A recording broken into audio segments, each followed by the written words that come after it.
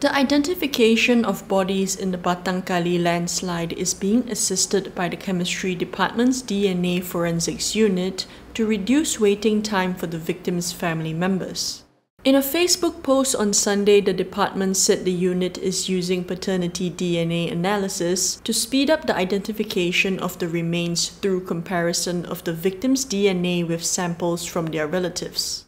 The DNA Forensics Unit said the samples they received from the police Saturday morning were resolved on the same day, adding that the officers are working non-stop to ensure that the bodies of the landslide victims could be identified as soon as possible so that their next of kin may make funeral arrangements without further delay.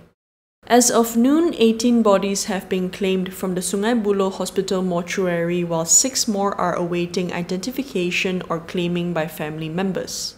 The fatal landslide, which occurred at Father's Organic Farm at Batang Kali in the wee hours of Friday, has claimed 24 lives so far. 61 people survived the tragedy while 9 more are still missing.